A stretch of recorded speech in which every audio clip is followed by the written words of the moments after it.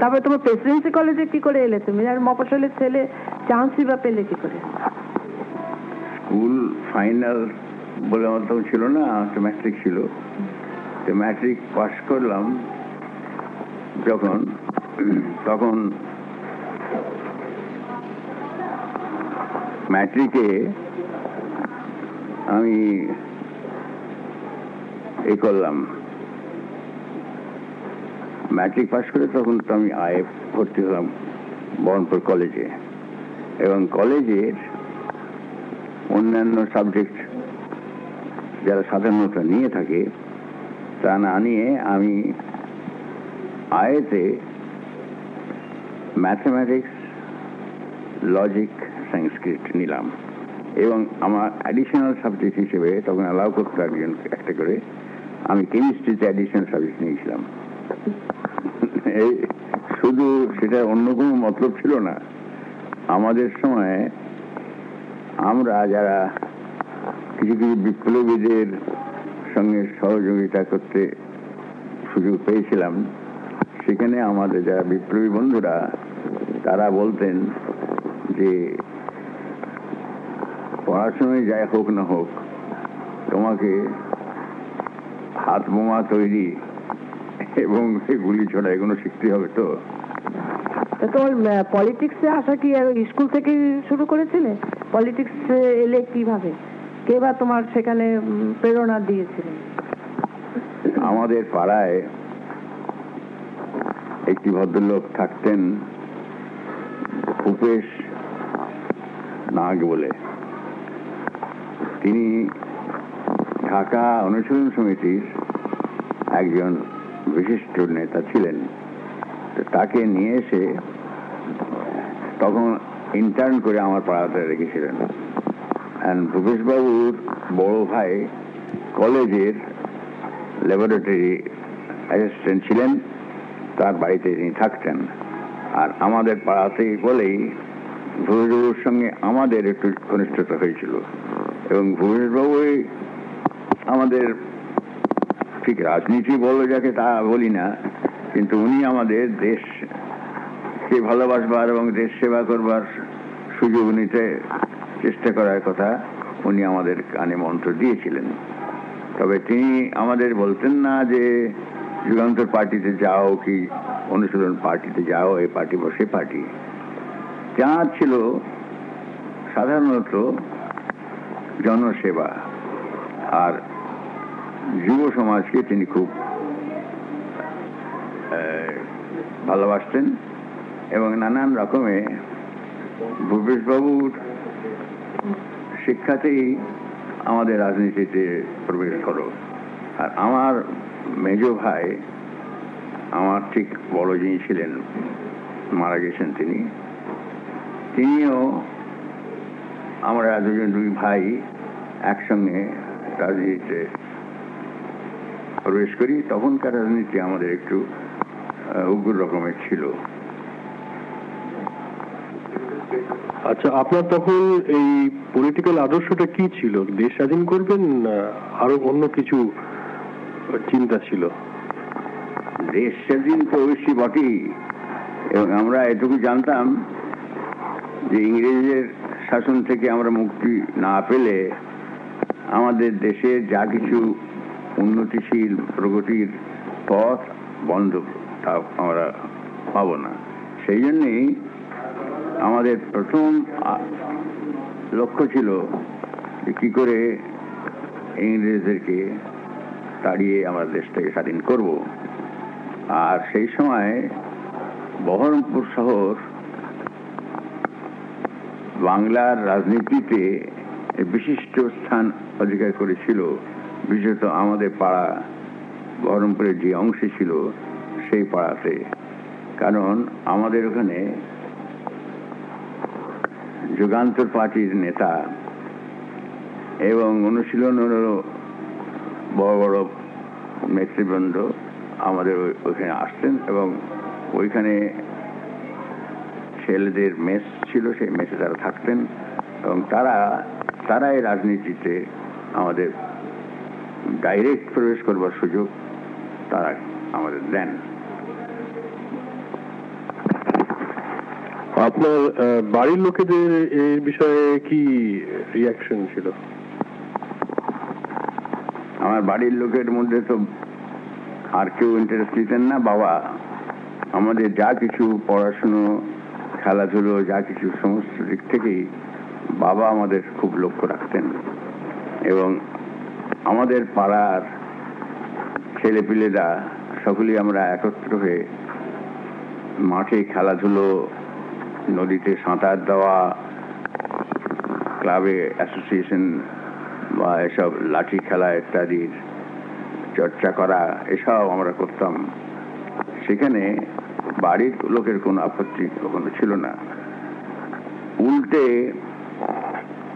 আমার মনে আছে যে শরীর চর্চার দিকে নজর দেওয়ার জন্য আমার বাবা খুব আমাকে উৎসাহ দিতেন। এবং তার চেষ্টাতেই একরকম বলতে গেলে আমি খুব সাঁতারে পটু হয়েছিলাম। আমাদের বাড়ির নিচে হলো গঙ্গা, সেই গঙ্গায় আমি খুব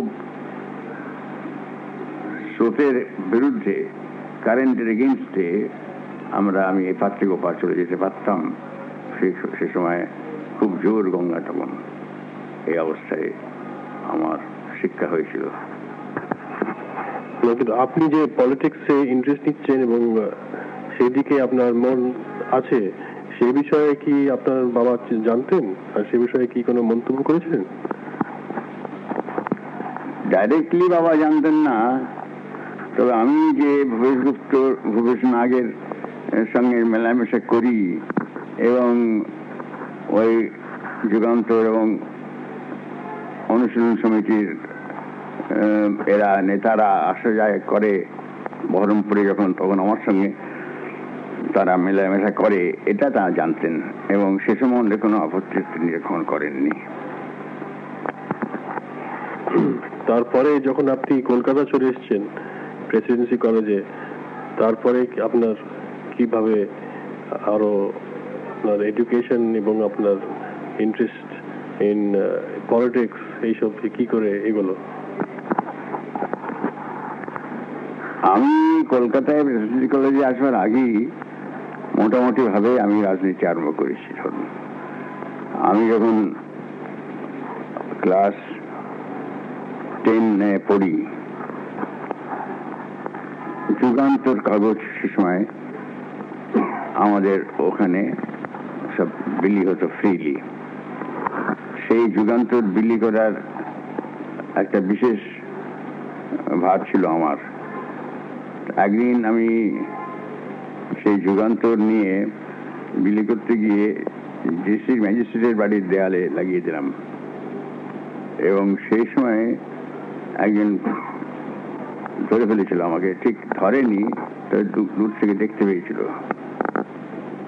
এই যে ডিস্ট্রিক্ট ম্যাজিস্ট্রেটের বাড়িতে যুগান্তর লাগিয়ে দেওয়া, সেই থেকে প্রত্যক্ষভাবে দলের সঙ্গে জড়িত হলাম। তারপর প্রেসিডেন্সি কলেজে আসবার ইতিহাস শুনতে থাকছি তোমরা, সে তো তারপরে অনেক ব্যাপার। আমি কয়েকটা ঘটনা বলতে পারি, এখনো খুব মনে আছে রাজনৈতিক ব্যাপারই বলো আর যাই বলো। মস্ত বড় ঘটনা হচ্ছে যে আমার প্রেসিডেন্সি কলেজে আসবার আগে আইএ পরীক্ষার সময় আমি আমার ঘরে বসে পরীক্ষার প্রস্তুত হচ্ছি। সে সময় আমাদের এরকম একটা ট্রেনিং ছিল, ভূপেশবাবুর শিক্ষাই হোক আর আমাদের নিজেদের চেষ্টাতেই হোক, যে সমস্ত ঘটনা বাইরে কি হচ্ছে না হচ্ছে এই প্রতিদিনের জিনিস আমার দলের আমার কাছে সব খবর আসতো। সেই একদিন আমি পরীক্ষার জন্য তখন প্রস্তুত হচ্ছি আয়ের, সেই সময় সন্ধেবেলায় একটা লোককে দেখলাম আমাদের গঙ্গাধারে নদীর কাছে। সে লোকটা যেন একটু অন্য রকমের, সাধারণত ও পাড়ায় দেখা যায় না। আমার তখন একটু সন্দেহ হলো যে লোকটা এখানে কেন, এবং একটা ইনটিউশন হলো যে বোধহয় গভর্নমেন্টের চর আমাকে ফলো করছে এবং বা দেখছে। সেই রাত্রিরে আমার কাছে একটা পিস্তল ছিল এবং কিছু গুলিও ছিল। আমি বাড়িতে ফিরে এসে চিন্তা করছি পরের দিন পরীক্ষা। সেই সময় রাত্রির তখন প্রায় 12টা-1টা হবে। আমি তখন সব পুরনো যেসব আমার কাছে অ্যাড্রেস ফ্যাড্রেস, বন্ধু বান্ধব যারা রাজনৈতিক নেতা তাদের অ্যাড্রেস ছিল সেসবগুলো কাগজ সব দিয়ে ফেললাম। মোমবাতিতে পড়তাম আমি রাত্রিরে, মোমবাতির কাছে সব কাগজগুলো নিয়ে শেষ করলাম। রাত্রি যখন শুলাম তখন প্রায় 2টো। রাত্রি প্রায় 3:30-র সময় দরজায় ধাক্কা। আমি জেগে উঠেছি। কে কে করছেন, বাবাকে নাম করে ডাকছে নিচের থেকে। আমি বাবাকে সাহস দিলাম, বললাম যে ভয় নাই, ওরা আমাকে ধরছে। সেই সময় তারা 3:30-4টের সময় আমাকে বাড়ি থেকে অ্যারেস্ট করে নিয়ে গেল। সে সময় সেদিন লজিকের পরীক্ষা আমার। লজিকের পরীক্ষার 9টার সময় আরম্ভ। আমাকে ধরে নিয়ে গেল সকালবেলায়। পুলিশ সাহেব ছিল বাঙালি, এক ভদ্রলোক। তারা কিছুতেই শুনলে না। আমরা বললাম যে দেখুন আজকে তো পরীক্ষা, আমার পরীক্ষাটা শেষ করে দিয়ে আসি। সেটা আবার মজায় সেই দিনই হলো লাস্ট পরীক্ষা আমার লজিকের। সেই পরীক্ষাতে তারা যখন ছাড়লো না, তখন আমার বাবা এবং রাধা রমন মুখুজ্জে বলে একজন উকিল ছিলেন, রাধা কমলদের বড় ভাই, এবং তিনি আর বাবা এরা গিয়ে ম্যাজিস্ট্রেট সাহেবের কাছে গিয়ে তারা প্রেয়ার করলো যে একদিনের জন্য ওকে রোলে ছেড়ে দাও, পরীক্ষাটা দিয়ে আসুক। তখন ম্যাজিস্ট্রেট কাছে প্রডিউস করবার জন্য ইনসিস্ট করা হলো। আমাদের তো নিয়ম হচ্ছে যে অ্যারেস্ট করার পর within a few hours available magistrate থাকলে ম্যাজিস্ট্রেট কাছে প্রডিউস করতে হবে। অ্যাকর্ডিংলি আমাকে নিয়ে গিয়ে ম্যাজিস্ট্রেটের কাছে প্রডিউস করলো। তো ম্যাজিস্ট্রেট আমাকে জিজ্ঞেস করলো যে তুমি কি চাও? আমি চাই ইংরেজ চলে যাবে, তাই চাই। তাহলে এক কাজ করো, তুমি তো আমাদের ফাইট করে তাড়াতে চাও, so you have to get ready for it. Yes, that is so. তবে I know it well enough that the British power will not cease in a day. এবং আমাকে যদি একদিনের জন্য তুমি ছেড়ে দাও, then there will be no difference in our effort or your effort to stop me. তখন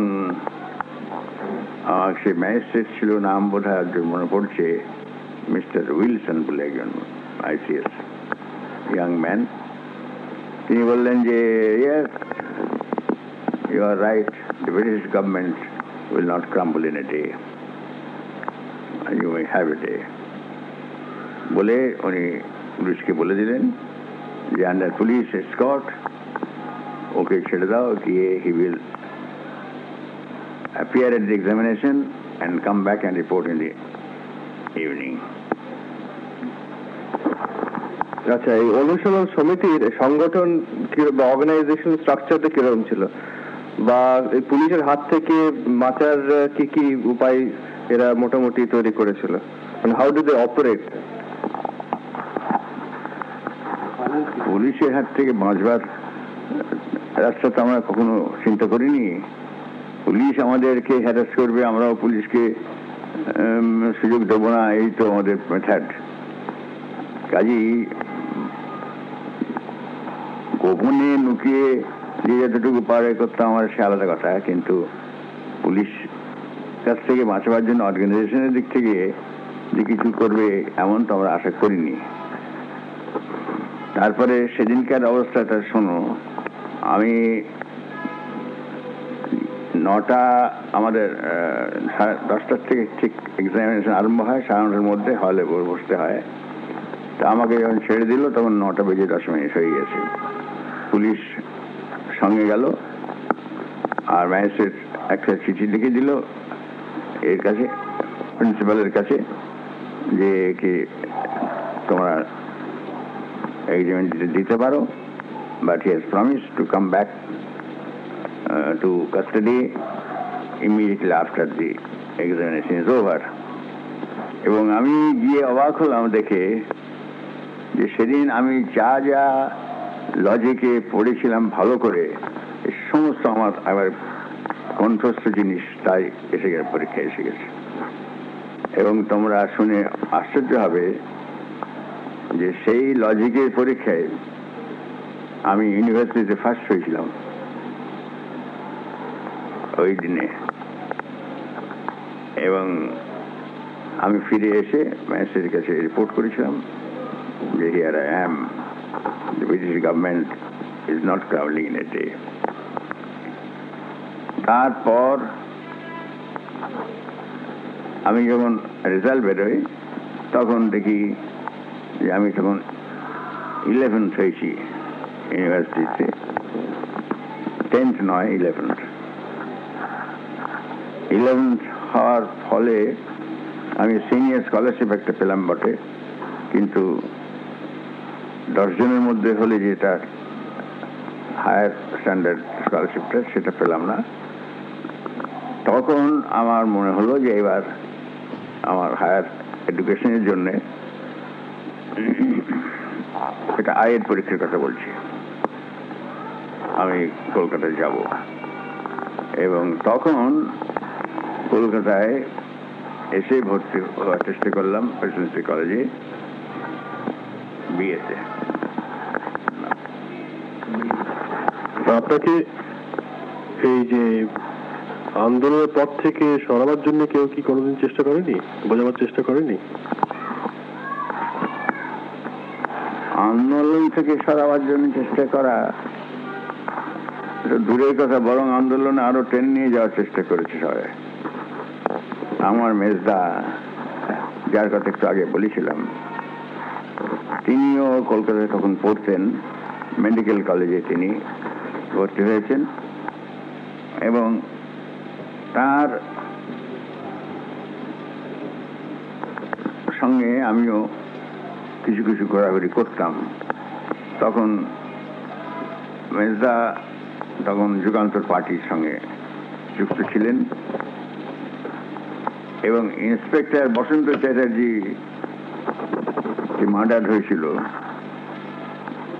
পুলিশ ইন্সপেক্টর এর মোড়ের কাছে, হ্যারিসন রোড আর মির্জাপুর সিটির মোড়ের কাছে, সেই মার্ডারে, বসন্ত চ্যাটার্জি মার্ডার কেসে